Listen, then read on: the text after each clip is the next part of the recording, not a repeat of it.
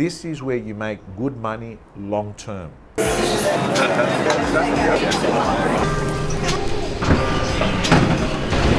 Morning.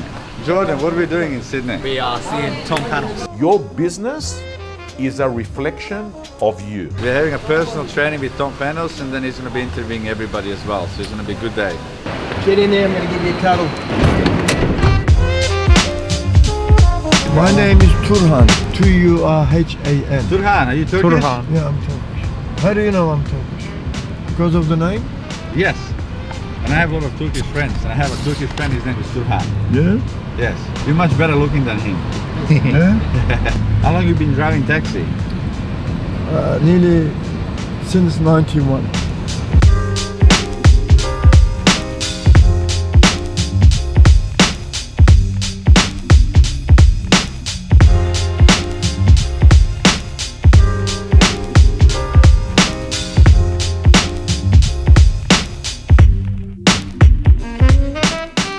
Hey everyone, Tom Panos, NGU, Jordan Strudwick, Kurt Cockburn, Steve Athanates.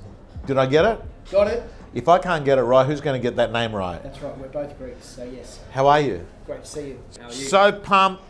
We're harbour behind us. I don't know if you can see it, maybe you can't. We're at Cafe Sydney and been having a training session, a leadership session. For me, goals, look, a better question for me than what's your goal is what are you prepared to suffer for? What are you prepared to suffer for, right? And they say, mate, I am prepared to suffer to get my house paid off. I'm prepared to suffer to give my kids a better education. I'm prepared to suffer. That's what you're looking for. What is someone, because there is suffering in real estate. There's a price to pay. So some people aren't prepared to pay the price of it. Do you understand what I mean? Yeah. Right? They're not prepared to do it, which logically doesn't make sense. But commercially, it's reality, because why isn't everyone in real estate making big bucks? Because there's a group of people that simply cannot handle rejection, cannot handle emotion management, cannot handle stress of people bullshitting to them, cannot handle having to talk to strangers. So that is. But what I find is if your goal is bigger than the obstacles, you'll make it in real estate, right? Mate, for me, I'm blessed because when I compare one suffering to another, like for me, mate, you got to remember, for 6 months, mate, if I could fucking live stream this now into the chemo ward to all those nurses, right? Because something was interesting. They said on April the 2nd, when it was my last session, one of the chemo nurses goes to me, "Hey, how you going? You good? How's everything? Having a good week? This and that?" And he says to me, "Tom, you're a different person. I never saw this. You're in good mood. That something happened." I said, "Patrick, it's the last time I'm fucking coming here." He goes, "Oh, it's your last one?" I said, "Yeah." Cut a long story short, that to me was suffering, right? I lose my iPods. They got them at RPA. It's an ongoing issue, but I lose my iPods. They ring me up. They said, "We got your iPods here." I said, "Oh, don't worry about it." I said, "I can't come in there." They said, "Oh, why?" I said, "I don't want it. They're expensive." "Yeah," I said, "I know. I know what I paid for them." I said, "Oh, don't worry about it." I said, "Steve," this is what I said to him. I said, "I can't even drive down your street, let alone walk in there." They said, we'll leave it at reception." I said, "Don't worry, keep them." They said, "We're not allowed to keep lost goods." I said, "Do whatever you want, mate." I said, "I'll go into the Apple shop, I'll buy them, and that's the end of the story." So for me, if you said to me, "Go speak to 1,000 people in the next 4 days on the phone," I'll pick that over walking into a chemo ward. So what actually happens is one suffering teaches you to accept another suffering, right?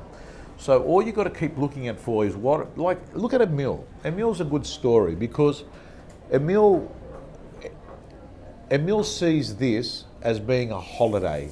Emil sees real estate, you know, shooting video, recruiting officers, getting you know, big deals. Because where he came from, right, where you're constantly punched in the face every minute of the day, right, was suffering. And he sees this as being very, very easy. So that's why I always say, any day of the week, give me someone that's got an empty wallet, hungry stomach, broken heart. Straight away, give me that person. We'll just say these are the 6 or 7 things you got to do. You got a chance with these people.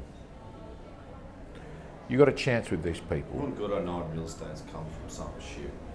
Say that again.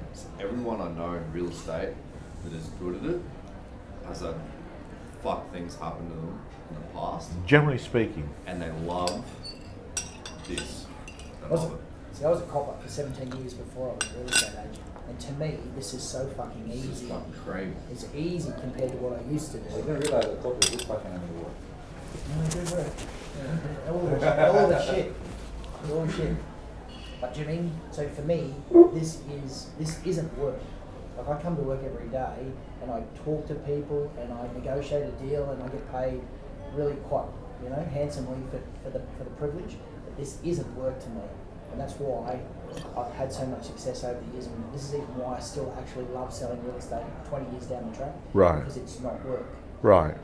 It's enjoyable. I love it. I love the thrill. I love fucking competing. You know, I do. I love it, and I can't imagine ever doing anything different.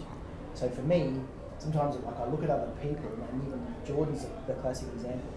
I used to keep saying to him, "You'll never be successful in this until you commit. Stop worrying about what I list and what I sell. You can't do that unless you commit to this business. Once you commit, you can be better than me." And I say this to all my staff. There's nothing special about me. There's nothing that, you know, that sets me apart from other people, other than I love what I do and I'm committed to what I do. Okay? So I want to be the best I can be. I want to get people the best possible price. I want to sell the house. And yes, I love the lifestyle of being a real estate agent. And Steve, it's very frustrating when other people aren't like that. And one of the things that is going to save you a lot of disappointment in life, a lot of disappointment, is one of the things that stresses people out is that they don't see the world the way you see it, right? And I've had to learn. It's taken me years and years to learn. You know what management is? It's a beach ball. You know how beach balls got different coloured panels? Red, white, green, blue. There's a beach ball. You're looking at it. Your staff is looking at it. You both look at the beach ball. There's only one difference. They're looking at a green panel and you're looking at a white panel. You're both looking at a beach ball, but you see the ball differently from the way that you construct the world, right? So to answer the question is understand people see the world not as it is, but as they are. And people are different to you. And it's going to solve a lot of anxiety and stress because you keep saying to yourself, but what? Doesn't he fucking see its value in this? Doesn't he see it's good for him? It's like saying, eat your broccoli, it's good for you. But they're thinking, I don't want the broccoli, right? And you can't understand that, right? That's what it's like. So all I've got to say is keep finding people that will understand the broccoli is good for me. The calls are good for me, you know? What a day! We just had long lunch and 4-hour training with Tom Panos. Jordan, what do you think? It was amazing. It was amazing. I can't believe that.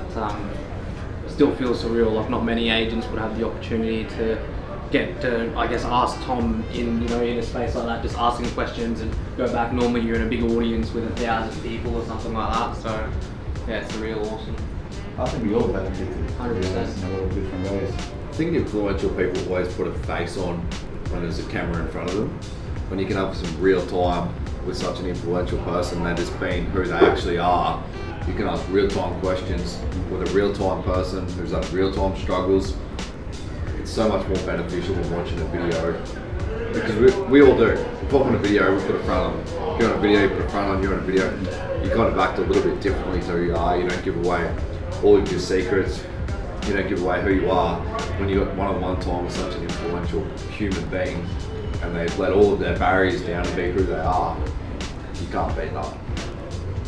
It's been definitely good for us. What do you think? Absolutely amazing to get that sort of opportunity. For us, it's probably once in a lifetime to get that sort of exposure. So, and to get an insight from a man who's dealing with all of the best real estate agents in Australia, and obviously now looking to take the show globally.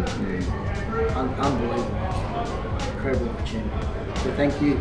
Thank you. No, thank you. Thank you to all of us for being here. Another key difference between an NGU and a lot of the other brands, you don't get these sort of opportunities, right? No way. Never ever would you.